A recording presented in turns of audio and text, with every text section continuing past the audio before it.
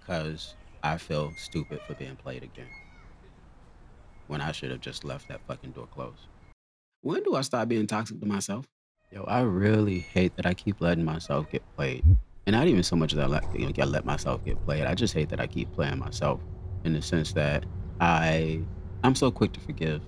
I have a very forgiving spirit, and I think that a lot of people take that shit for granted because I hate when someone finally speaks up when they haven't responded to your text in 3 months, and they give you some bullshit excuse about, life has been lifing, and that sometimes they'll see the message and they'll think that they've responded and they haven't yet.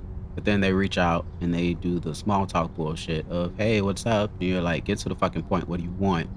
And so they leave with an apology and you accept the apology and you're like, you know what? That's maturity. That's growth. And so you explain to them how that made you feel the last time. And, you're just like, well, I didn't want to reach out or whatever. But since you brought it up, I'm going to go ahead and talk about it now. Not any type of harsh way or whatever. It was just, and you express that. They heart the comment and they're like, yeah, I thank you for letting me know. And then they turn right around and do that same shit. Like, then from there, after they've asked you the question for what they messaged you for, they go radio silent when you send back messages. Your messages from there are not responded to. And that shit really pisses me off because if it wasn't family, it'd be so much easier to just, cut the person off. What do you think about that? Like, do you find it hard to cut family off? And if not, how do you do it? Because for me, there's people that I've cut ties with that I don't speak to, and we have that mutual understanding. So they're not reaching out to me, and I'm not reaching out to them. But it's those people that's in that gray area. And I think that I've just gotten expired of the feeling of grayness in my life.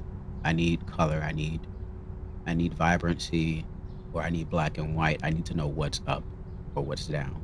Don't give me this in between bullshit because I get attached and I think that we have grown and that you're doing the work, you've gone to therapy, but now we're not there. Like you go right back into the old habits just so quickly. And I always feel like shit for being the one to respond. Because before that it was like, I just keep it very short, like 1 and 2 word responses, or I just, acknowledge the message by double tapping it or whatever. But I keep it moving. Like, all right, fine. And then after I see the message, I delete the conversation so that it's not in my face. But I'm just having a hard time with that right now because I feel stupid for being played again when I should have just left that fucking door closed.